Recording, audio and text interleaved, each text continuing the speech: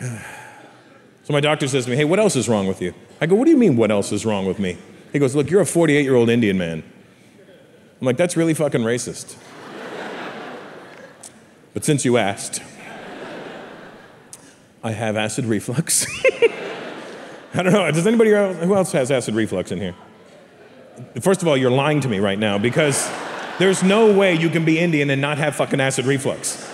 It's inevitable. There's no way you can consume the food that we eat with that much spice and that much oil and that much butter and not just have it burn a hole in your, as my dad would say, your esophagus. What? Son, it's burning your esophagus. Dad, I want to assure you I have no phagos in me. No, son, esophagus. I don't care whose phagos you think this is.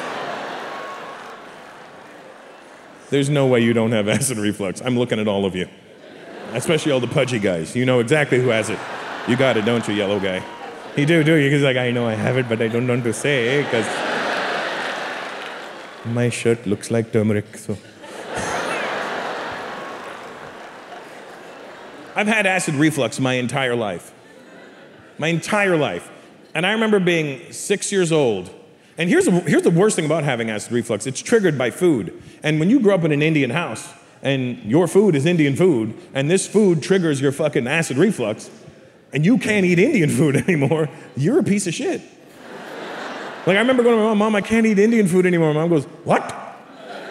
Do you realize people in India are dying to eat this food? Literally dying. I said, Mom, do you understand that I'm dying if I eat this food?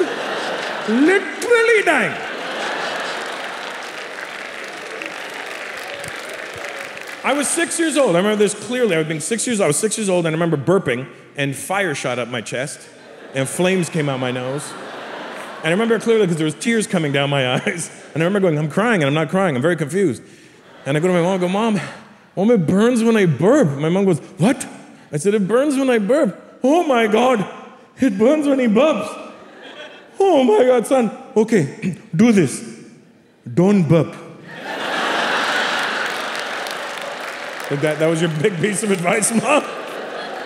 I'm like, I'm serious, Mom, it's burning. She goes, okay, yeah, drink some milk. Drink some milk. I drank the milk, nothing. So, Mom, it's still burning, never mind. Dad, it's still burning. My dad goes, okay. See the yogurt on the table? Eat the yogurt. What? Eat the yogurt. What do you mean eat the yogurt? Son, it's a fact. What's a fact? What, if you eat the yogurt, it would cool you down, you would feel better. How is that? It's a fact, son. How is that a fact, son? Do you even know what yogurt is? Yogurt is a probiotic.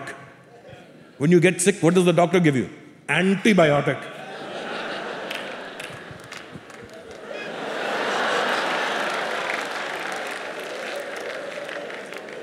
Dad, I'm 6 years old.